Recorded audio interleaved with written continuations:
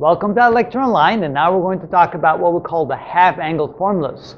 What is the sine, the cosine, the tangent of a half angle equal to in terms of something of the whole angle? Well, here's the equation, or here's the identity.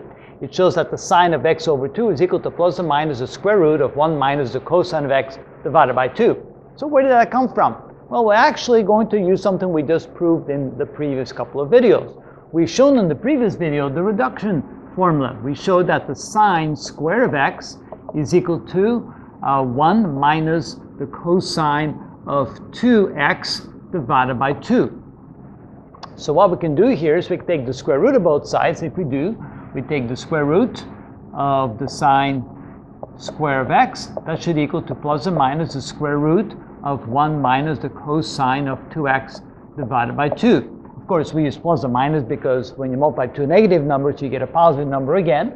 And so that means that the sine of x, therefore, is equal to the plus or minus the square root of 1 minus the cosine of 2x divided by 2. Now if we make a substitution, now if we say, well, let x equal to a divided by 2. If we do that, we get the sine of a divided by 2 is equal to plus or minus the square root of 1 minus the cosine of 2 times a divided by 2, all divided by 2, and of course this cancels out that, which means that the sine of a half angle is equal to plus or minus the square root of 1 minus the cosine of a divided by 2, which means we've converted something of a half angle, the sine of a half angle, to something with a whole angle, in this case the cosine of a whole angle, which is exactly what we have over there. So that's where that comes from.